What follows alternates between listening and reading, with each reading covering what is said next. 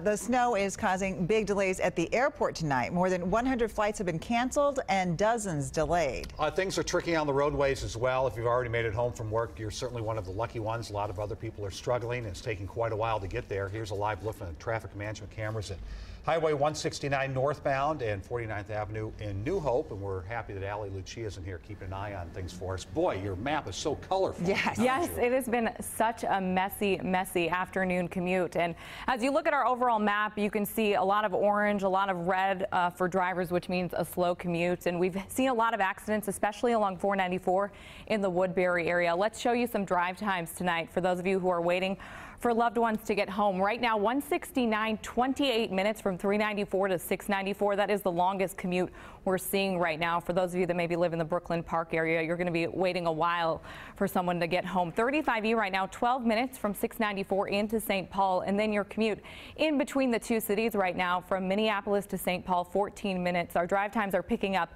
in between the two cities, so that is good news for those of you that are waiting for anyone to get home. And as we look, one final look at our overall map, it's still looking a little messy. Now, I want to go live to Kate Raddatz, who is in our mobile weather watcher right now. Kate, what do the roads look like where you are?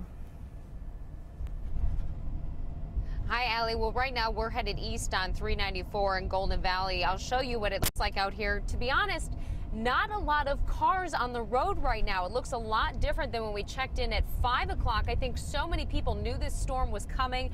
It seems a lot of them may have left work early or just stayed home altogether. But two things that makes this storm so tricky for MnDOT: the wind and the timing, because this did fall smack dab during this rush hour. For many people traveling, they just avoided the roads altogether.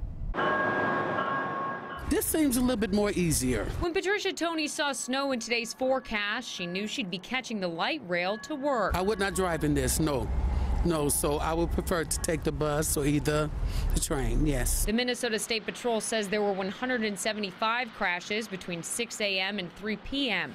The threat of a snowy commute prompted many drivers to choose public transportation. Metro Transit saw a spike in their North Star train ridership, up 17% today. The train, honestly, is faster than driving most days. All 132 Metro Transit routes, as well as the green and blue line light rails, are operating through the storm. However, there can be delays. Meanwhile, MnDOT has 200 plows out in the metro working around the clock to help drivers. Because our trucks can only move as fast as the plows or the traffic is moving. They're hoping the snow will wrap up before midnight to give time to get ready for tomorrow's commute. But if it snows until 3, 4, 5 in the morning, then it could be a problem. Taking a live look again, headed east on 394 in Golden Valley, headed into Minneapolis here. You can see a couple cars on the road. We are going very slow, about 30 miles an hour right now. A lot of red lights, still a lot of slick spots. Any delays, if you are taking the light rail or buses, those will be posted on Metro Transit's Twitter page. They are also asking riders to be aware that their platforms are very slippery right now. They also said that they know people often want to wear hoodies or hats during the snowstorm, and they said a lot of times that can block your peripheral vision. So just to be aware when you are waiting for those to be safe.